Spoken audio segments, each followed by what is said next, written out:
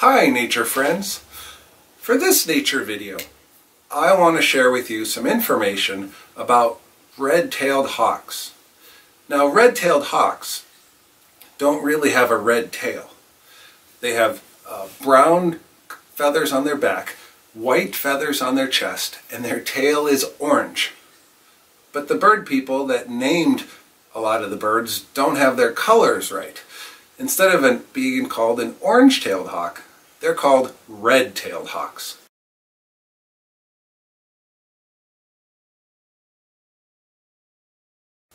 Hawks make an interesting call. It kind of sounds like a shriek, and once in a while I will actually catch a hawk making its call on a camera. Here, listen.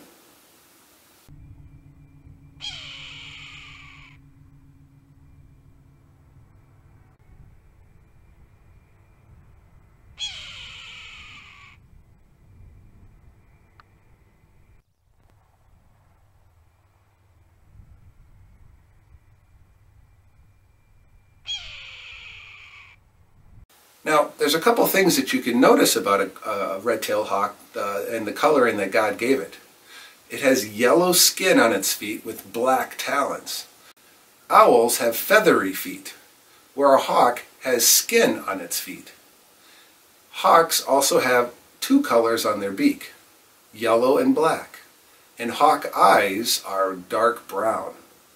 But when they're young, the eyes of a hawk can be a light yellow or a white color.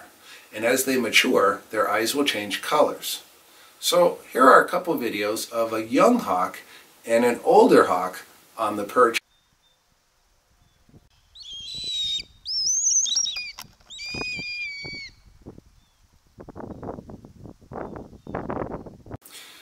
Now red-tailed hawks live in the same areas as great horned owls.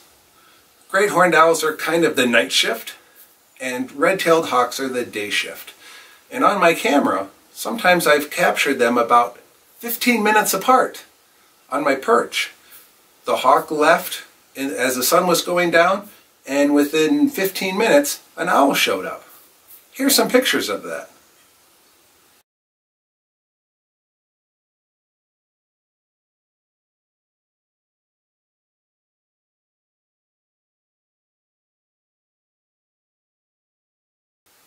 Red-tailed hawks eat meat, just like an owl does.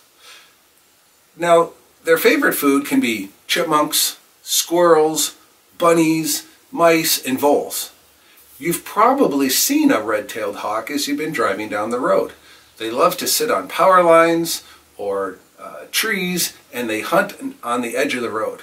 Now, red-tailed hawks will also eat dead stuff, where a great horned owl usually likes to eat stuff that they capture alive, and then they kill it. But for hawks, they'll be a scavenger just as much as they can be a hunter.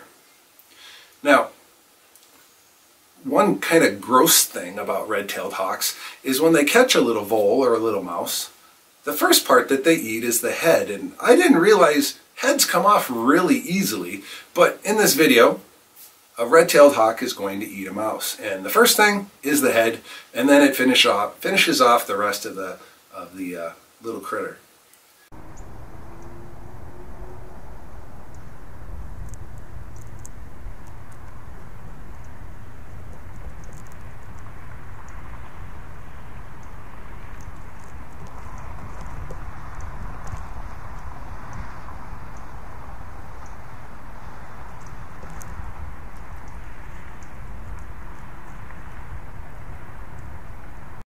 Now you'll notice they eat the fur and the bones at the same time. Hawks make pellets, just like an owl does. But in the case of a great horned owl, they have to regurgitate a pellet before every meal. So one meal in, one pellet out. But a red-tailed hawk can eat a couple different times before it has to regurgitate a pellet. And their pellets can tell you about what they like to eat.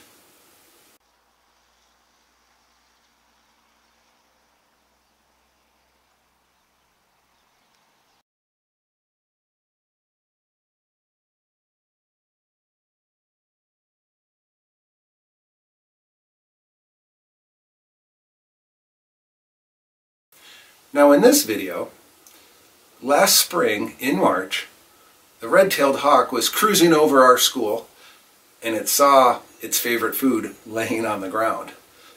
The garter snakes.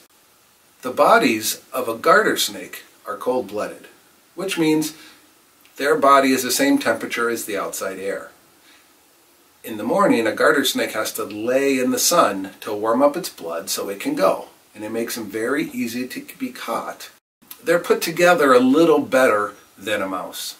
So, pulling the head off doesn't work. So then how else do you eat a snake? Well, if your tummy can handle it, watch what this hawk does to get that snake in his belly. And after you're done watching it, remember that snake was still alive. So that snake is wiggling around inside that hawk's tummy.